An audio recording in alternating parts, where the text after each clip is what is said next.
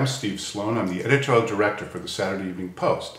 The man I'm about to speak to is Matty Simmons. Matty's going to tell us a story about credit cards. Now, what could be interesting about credit cards? There are 3 billion credit cards estimated to be in use today. But on February 8th, 1950, there were precisely 3.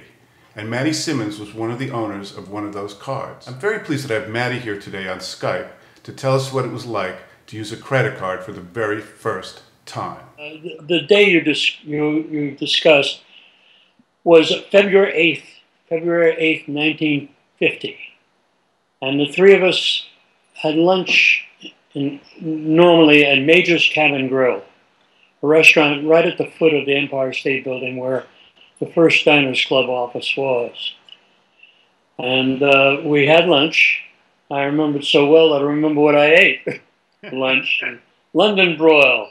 Nice. And then Frank McNamara presented his card to the waiter, who looked at it and thought about it, and then remembered what the major had told him and honored the card. And that was the first credit card charge in the world. In fact, I was a young, very young New York press agent, and I handled a lot of restaurants. And these two approached me and said they wanted me to come in and work with them.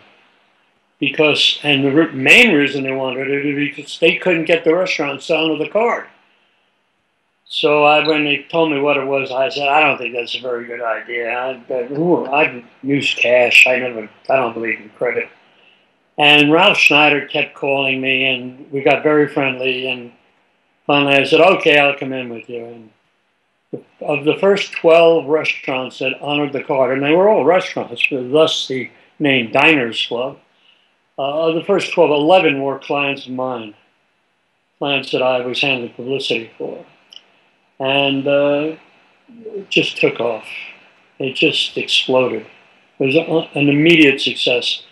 One could say that this arguably was a turning point. I feel that the credit card before the internet, or perhaps as well as the internet, was the most important new business device in the history, in our history. I worry about the extension of credit, and I've given speeches about that and written about that, and I worry that it's too easy to charge, and too many people who shouldn't be charging a lot are charging more than they can afford to charge. And that was never our intention. It was as bad as what happened in the mortgage crisis, or even worse.